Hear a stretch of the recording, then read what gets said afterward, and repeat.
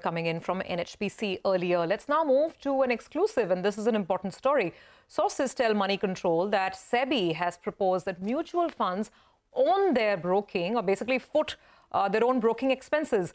Santosh Nair, who broke that story, is with us in the studios now. Santosh, great to have you here.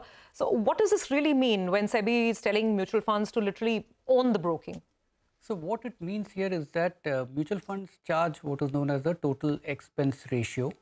But at the same time, whatever costs they incur on the buying and selling of shares, this sits outside the total expense ratio.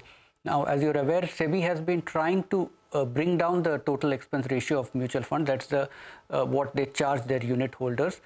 So what SEBI is telling mutual funds is that you bring down this cost further. That can be done by bringing those extra broking charges inside the overall TER.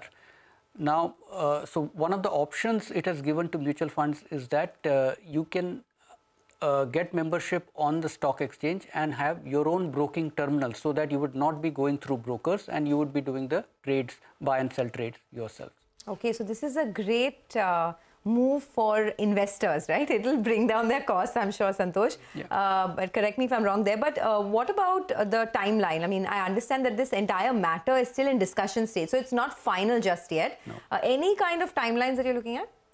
The timeline, it's hard to say at this point in time, but clearly this will be a little painful for both the broking industry as well as the mutual fund industry, because for the mutual fund industry, clearly it means you'll have to again rework the logistics of that. And for the broking industry, clearly this is, if at all it does come, it becomes a kind of a rule, or many mutual funds do go for it, then it could mean a hit on the revenues that they otherwise get from mutual funds. Because right now on a monthly, every month on an average, close to mutual funds buy and sell about 2 lakh crore worth of shares.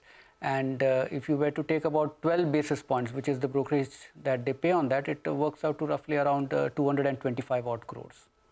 Okay, all right. So this is going to be a very important one to watch. Thanks very much for bringing us the details on this, Santosh. Let's see. SEBI batting for retail investors as usual in this case, looking out for more regulations for mutual funds. Well, with that, we will quickly move on and take a break. On the other side, technical analyst Prakash Gaba will join in. We'll talk about a couple of trading strategies.